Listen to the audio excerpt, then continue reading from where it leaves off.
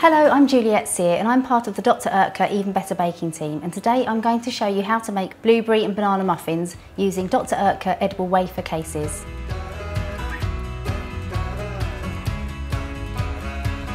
So we're going to be using some coconut oil and also some light muscovado sugar.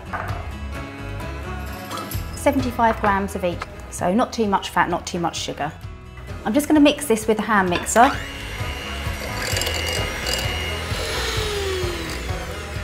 I'm now going to add 2 medium eggs. I've got a banana here. Now usually these are the ones that we chuck away because they don't look very pleasant, but they're absolutely brilliant for baking because they've got a really nice sweet flavour and they're going to give our cakes a lot of moisture. I've just zested a lemon and also 220 ml of buttermilk.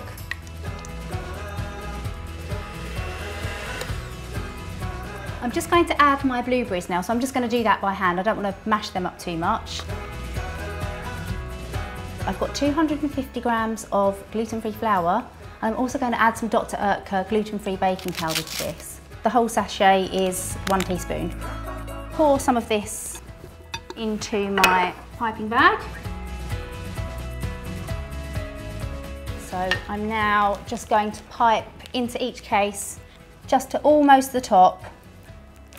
These cases are brilliant as well because you don't need to use a muffin tin, you can just use a baking tray so it's just all ready to go and bake in the oven as they are. I'm going to bake these on 180 degrees for about 20 to 25 minutes.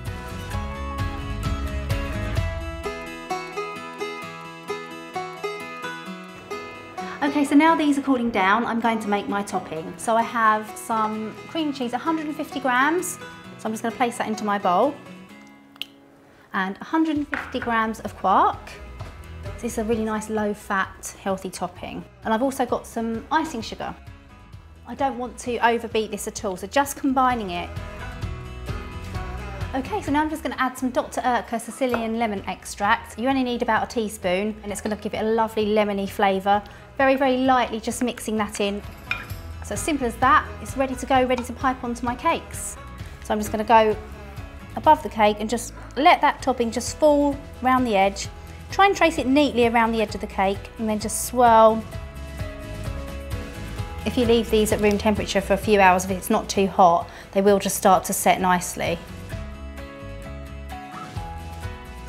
I'm going to top them with some banana chips and also some fresh blueberries.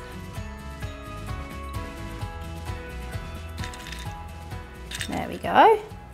They're all ready to go, and now for the pièce de résistance. Now I love this. Dr. Oetker Madagascan vanilla grinder is brilliant. You get really nice big chunky bits of vanilla and loads of flavour, just to add some really natural sort of colour pop and flavour. Fantastic.